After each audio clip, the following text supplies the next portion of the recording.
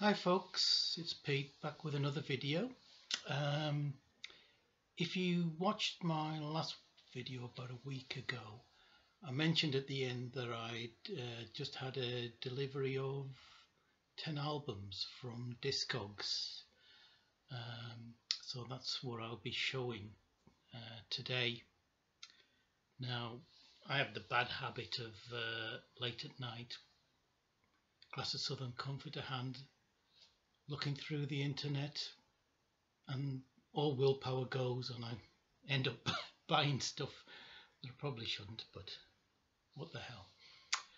Anyway, I was looking for a particular artist on Discogs, and I came across a seller who had the albums I was looking for at a very cheap price, but he was also having a sale and open to offers.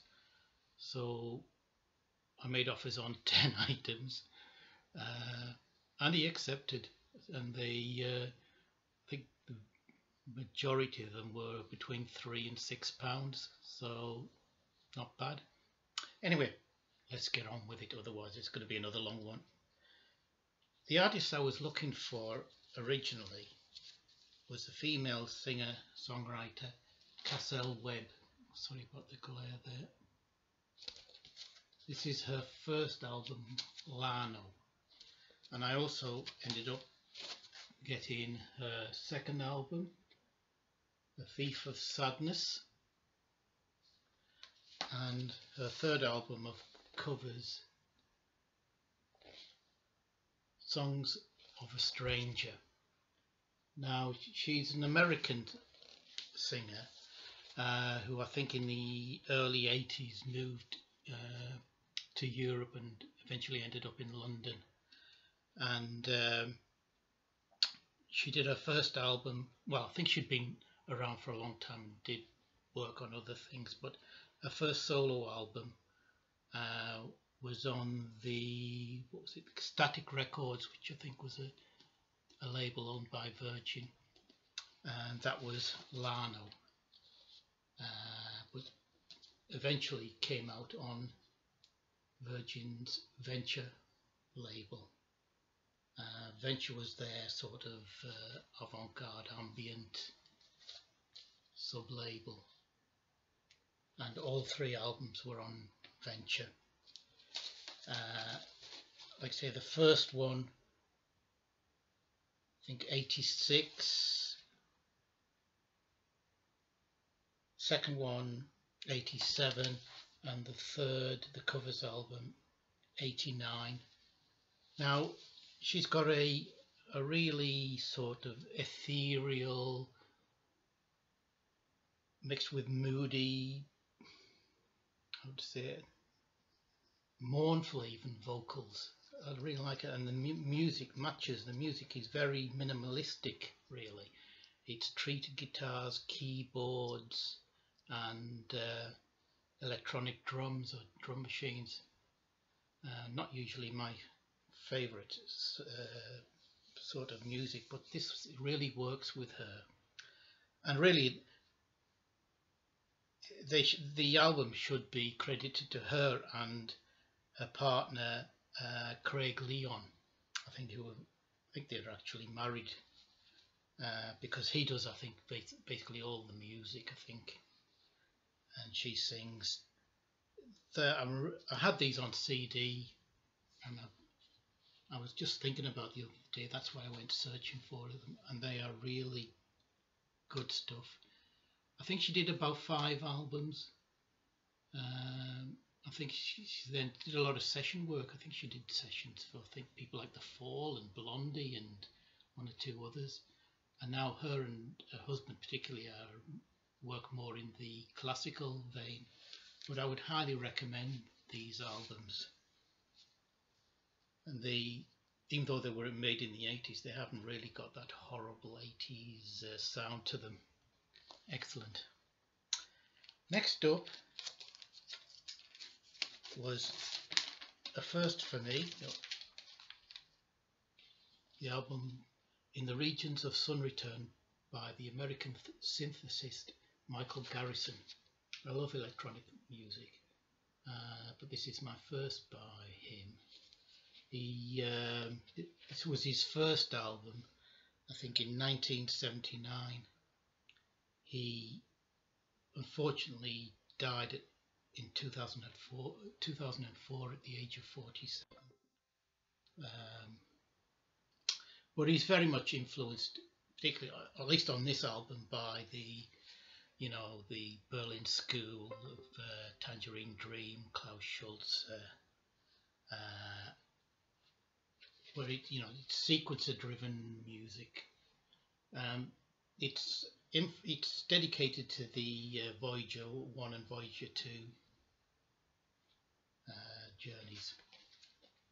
But if you like your Berlin School electronic music, try it out.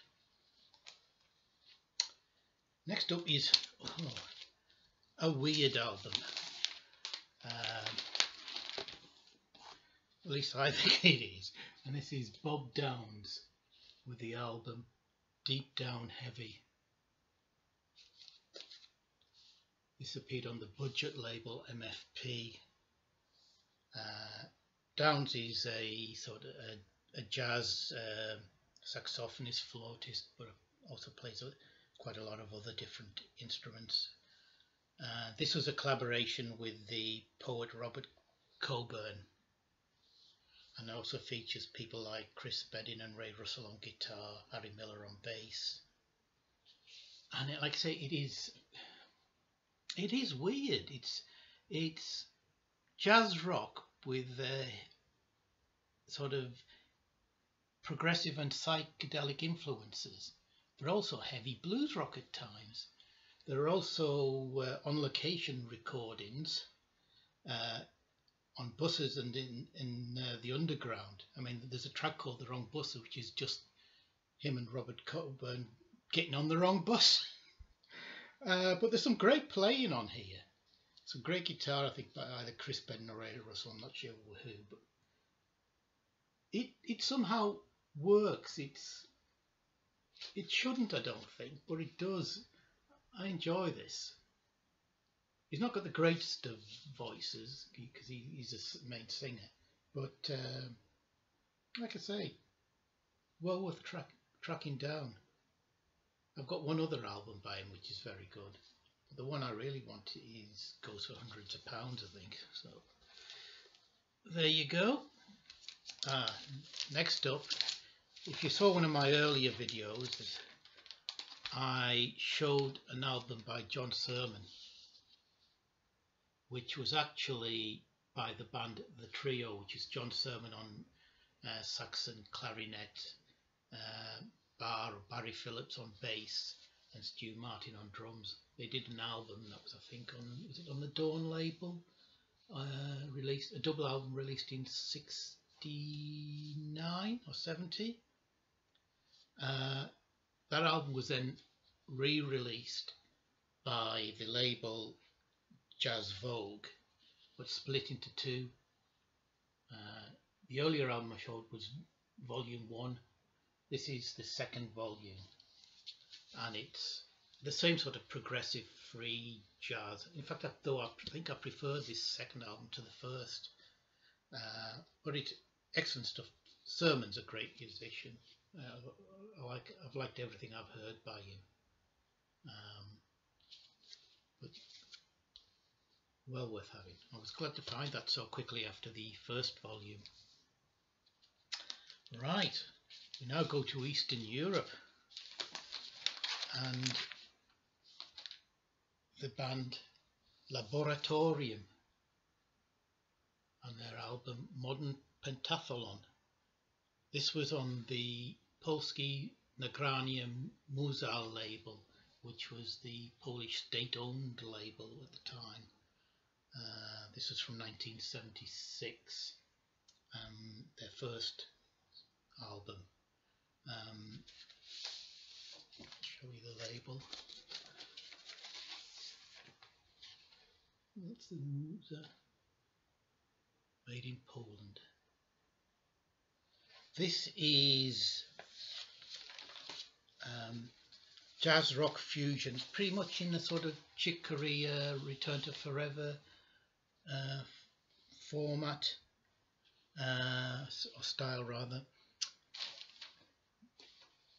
It's really good stuff, particularly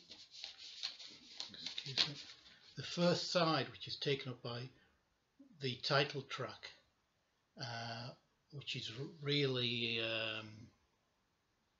some excellent playing on there, mixture of composition and improvisation, with vocals that are sort of improvised, which take a bit of getting used to, but work.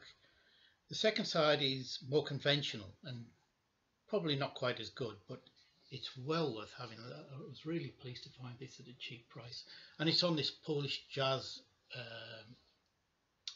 series, and this is volume 49.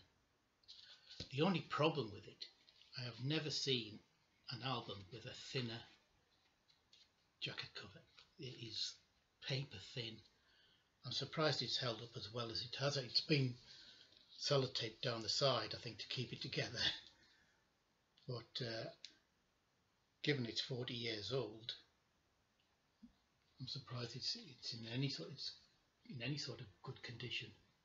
But well worth investigating if you like your jazz rock fusion. Next up, on the same label, the same series, the Polish duo of Czesław Gładkowski and Krzysztof Zagraja. Now, Gładkowski is a bassist and Zagraja is a flautist.